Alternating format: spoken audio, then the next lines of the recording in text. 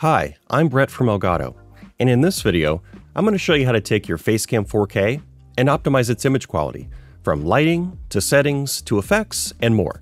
So, let's get started. First, let's talk lighting. This is a typical setup someone might have. I have the monitor in front of me, which is outputting some light towards me, and then I have some overhead LED lights. Now there's a couple things wrong here.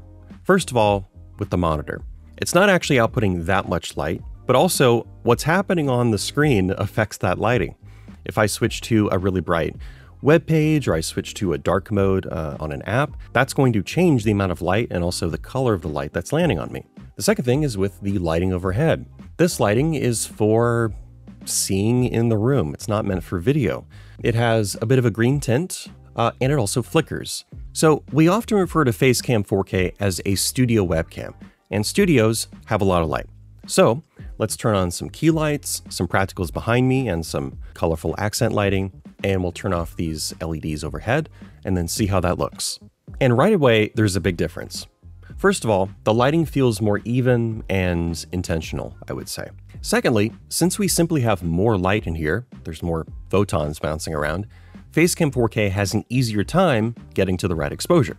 To point that out, look at how much lower the ISO is on our readout here. We're at like 700 to 800, which is really good. You want your ISO to be probably under 1000 as a target for Facecam 4K. So at 750, we're looking really good. So as a quick summary, ISO represents the sensitivity of the sensor in the camera. And higher sensitivity means a brighter image, but also more noise. So with automatic exposure, if you want your ISO to be lower, you simply need more light. It's kind of as simple as that. To demonstrate that, right now we're at 750. I'm going to turn off my key lights. The scene's going to get way darker, and we're at 4000 ISO. Now, Facecam 4K's automatic exposure mode does a really good job in the vast majority of cases.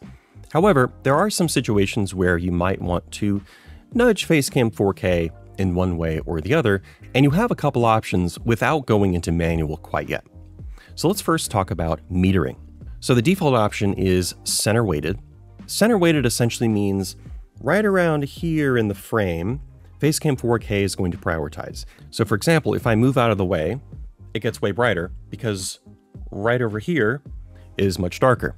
However, let's say your Facecam 4K is not positioned so that you're right here. Maybe it's off to the side looking at you from some other angle, and center weighted doesn't really work for you. Well, you can change metering to average, and that's going to look at the whole frame equally. In this case, a lot of the scene is darker grays, and I have some black fabric bins right there. So that causes the whole scene to feel like it needs to be brighter according to the camera. Next up, there is compensation. Now compensation goes down to -3 stops, +3 stops. Now what compensation does is it's basically telling the camera, whatever you think is correct, move it up a little bit or move it down a little bit. This is great if you still want to be on automatic because you have changing lighting. So for example, you have all natural lighting. You have a big window and you're lit entirely by the sun, but as, say, clouds go by or the sun moves throughout the day, you want to have automatic exposure still track that, but have control over just how bright or how dark the image is. Compensation will do that for you. The last option to change here is dynamic range. And so we can change this from standard, the default, to wide. This changes how the image is processed on the camera to help with situations where you might have a really bright window behind you or really bright lights. Now you may have also spotted a high dynamic range. Now this requires the Facecam 4K to be running in 30 FPS mode. So to demonstrate that, I'll set it to 30 FPS and then it will switch over and I'll switch to high. Now right away, there is a little more detail that's exposed. So we see a little more detail in the lava lamp, which hasn't totally woken up yet, and a little more in the salt lamp over here. But to be completely honest, high dynamic range really is not best suited for this situation. High dynamic range is best suited for situations in which you have really extreme lighting. You have a really bright window right next to you, but then you're much darker. In those extreme lighting situations, that's where high dynamic range makes sense. Now, to lock in your exposure and tweak it from here and perfect it, we need to turn off automatic mode and then go fully manual. So we have two options here for manual exposure. We have shutter speed which goes all the way down to 1/10,000th of a second, which if you're doing a vlog on the surface of the sun, there you go. It also goes all the way up to 1/10th of a second. If you want to do a 90s music video, you're all set. So I'm going to set this back to 1/60th of a second, and then I'll bring the ISO back up to where automatic said was good, right around 850. So with manual exposure, it's never going to change. If you want this to be locked in and you have static lighting that never changes, then manual is really what you're looking for. I'm going to move on to noise reduction. I'm going to talk about white balance afterwards. We have off, low, medium, high, and custom. Low is the default. Now to show the noise in a little more detail, I'm going to zoom in on my lava lamp, which seems to be finally warming up. And here, if I set this to off, you can see the noise come through, and low, it's almost immediately deleted.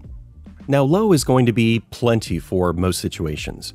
You can switch to medium and then high, but depending on the lighting, the amount of noise, you may not notice much difference like here. Now for myself, I like going for custom. And then here I dial in the 3D noise reduction to between 1 and 5%, which typically is just enough to take the edge off while still maintaining a lot of detail in the scene. For an explanation of 2D versus 3D noise reduction, we'll have our Facecam 4K overview video linked down below. All right, now that we've covered noise reduction, it's time to move to white balance. Now again, just like with automatic exposure, automatic white balance will do a very good job the vast majority of the time. In my case, it does look like it's correcting properly. However, I do have a lot of warm tones in the room and it's trying to compensate for that. So if I turn this off and then I tweak it a little more warm here, this is a bit more what the scene looks like. And the reason for that is I have some blue accent lighting over here. I have these warm wood tones behind me. I have very warm lighting to my left here. Automatic white balance is saying there's a lot of warm tones, so the lighting must be warm and I need to make it neutral. In my case, I actually like the look of warm lighting. So by setting it to manual or turning off automatic and then manually setting the white balance to something more warm, it's a bit more of how I prefer it. Now it's time to move on to effects. So in the effects tab, there are, pretty basic options like mirroring, which wow, mirroring really throws off my brain. But we also have AI backgrounds and LUTs. So AI backgrounds use an NVIDIA RTX GPU to power them. We have a tasteful blur, which by the way, keeping at 0% looks really good. You can of course go really high. Now you also have LUTs or lookup tables, and these are essentially like color grading presets. And we have way more information in our dedicated Camera Hub 2.0 video that goes over LUTs and how they work in Camera Hub. Now, when you freshly install Camera Hub, it's going to include 5 LUTs, but you can get more from Elgato Marketplace. Some are created by Elgato, and some are created by community makers. I happen to really like True Tone. I like it at right around 40%. So intensity is a really nice option. If there's a LUT you like, but it's a little bit too strong, you can dial it back. I think this makes it look kind of cozy. I like how the colors look. Now, there's 2 important notes to mention about AI backgrounds and LUTs. Firstly, AI backgrounds use your NVIDIA RTX GPU. So you need an NVIDIA RTX GPU to use this feature. LUTs are compatible with Windows and Mac and do not require any special GPU. That is only for the AI backgrounds. So if you like how this looks, then this is available on, well, any version of Camera Hub 2.0 or newer. Secondly, you need to select the Elgato virtual camera inside of your Discord, Zoom, Slack, Teams video settings. So if you select Elgato Facecam 4K, in those settings, you're going to get basically this image because this is coming straight from the camera. In order to get this look with these options added, you need to make sure you select Elgato virtual camera. All right, that about wraps everything up in terms of lighting and settings inside of Camera Hub. However, there are ways to squeeze a little more quality out of Facecam 4K, and that is with filters. If you weren't aware, Facecam 4K has a 49mm filter thread. So your favorite filters like Starburst or Glimmer Glass or circular polarizers for getting rid of reflections and glare, you can use those on Facecam 4K. We have a video talking all about using filters on Facecam 4K, including how they work and which ones to look at. We'll have that linked down below. We covered a lot of information in this video. If you would like a written version of it, we have an article linked down below from Elgato Explorer.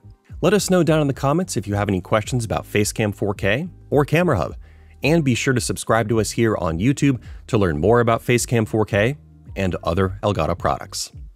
Thanks for watching.